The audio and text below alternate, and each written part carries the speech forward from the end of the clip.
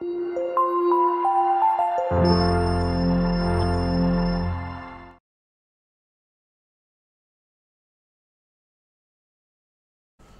everyone, good morning, good afternoon, good evening, wherever you are. My name is Pankaj Dhingra, a proud FinTrammer and your faculty for Financial Reporting Exam. Welcome friends, welcome to the FinTram Revision Bootcamp for Financial Reporting Exam, a step in your journey of becoming an expert in the FR exam.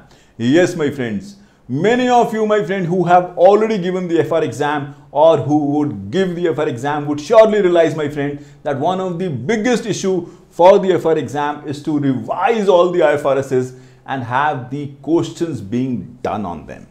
The practice of the question is the super important thing my friend for any practical exam, and financial reporting exam really want you to practice as much as possible to really excel there and have a good hang of the question that you may get to see in the exam.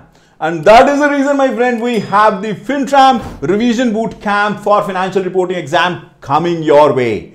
We have a lot to cover in this my friend, keeping in mind the need of you, keeping in mind what you exactly need to excel in this exam. What we are covering over here is my friend all of this. Let's go one by one. To start with my friend, we would be covering the exam format and the pattern. For you to really do well in any exam my friend, any exam for that matter, you really need to know as to what the exam is all about. What is the pattern of the exam? What is the format that you may get to see over there? What all are the sections in those exams and how you would be targeting that in the best possible way. The more you'll understand as to what the section really comprises of, and then you have the technique or the strategy to really target that, better you are fit in terms of handling that from the examination standpoint. And that is what we'll be covering over here, getting into the nuance in terms of what the exam pattern or the format would gonna be looking like and what should be your strategy towards it.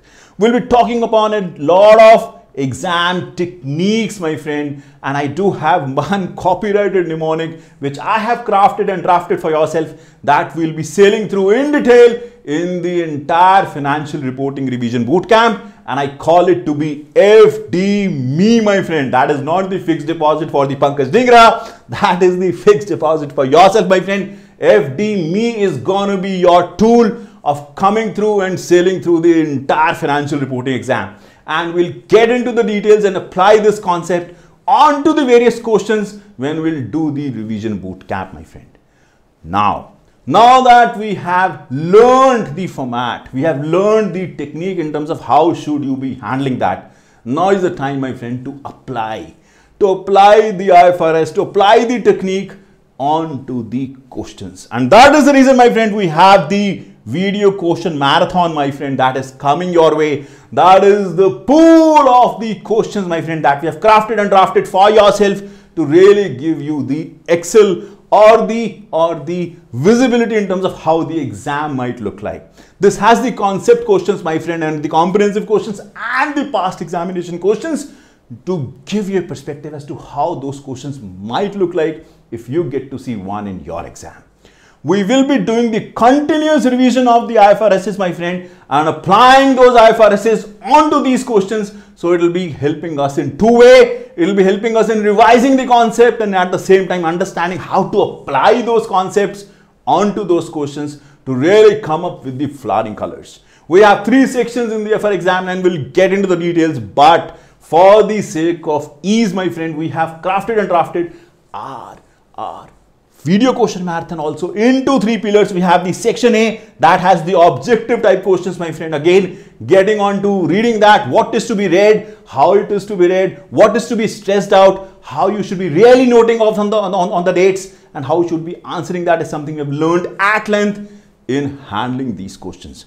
After that, we'll move on to the section B, my friend, wherein we have the case study questions.